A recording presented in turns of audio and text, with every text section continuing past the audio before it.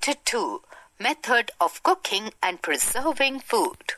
All living organisms need food to remain alive and active. But every food item cannot be eaten raw. Some of them are hard to digest. Some of them are not tasty. So, it needs to be cooked. The advantages of cooked food. Cooked food becomes soft, light, and easily digestible. Cooked food is tasty to eat. The germs present in raw food are killed by cooking. Of cooking. There are several methods of cooking. Boiling. Rice, pulses, potatoes, peas, grams, etc. are cooked by boiling in water. Boiling makes the food easily digestible and nourishing. Steaming. In this method, the heat of the steam is used for cooking the food. Pressure cooker uses this technique for cooking. For example, dhokla and idli are prepared by steaming. Frying. In this method, food is cooked and fried in ghee or oil.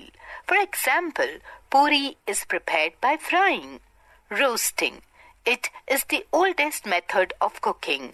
In ancient times, people used to hunt animals and birds and eat them after roasting.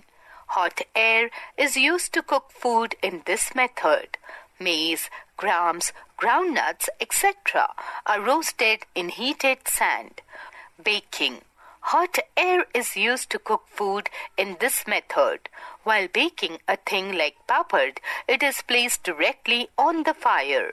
Bread, biscuits, cakes, pastries, etc. are baked in an oven, while tandoori roti is baked in a tandoor. Methods of and fruits. Many food items such as fruits, nuts and some vegetables are eaten raw.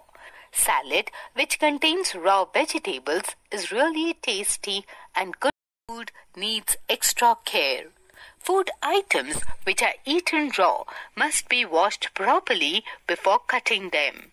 If vegetables are washed after cutting, their vitamins and minerals are lost. Some fruits are overripe and rotten.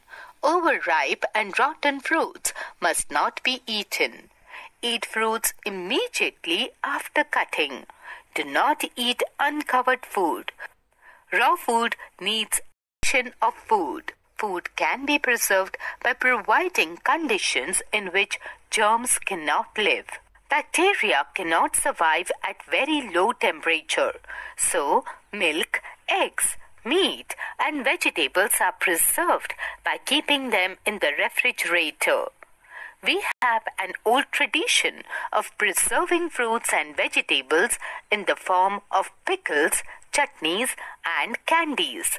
While preparing these things, salt, sugar, oil, spices, vinegar, etc. are used as preservatives. Boiling kills bacteria, so milk can be preserved for 2 to 3 days by using boiling technique. Bacteria and molds spoil the food. Cotton-like appearance on bread is called mold. Foods are in airtight containers which prevent the growth of germs. Without water, bacteria cannot grow. So, pulses and grains are well dried and preserved. Preservation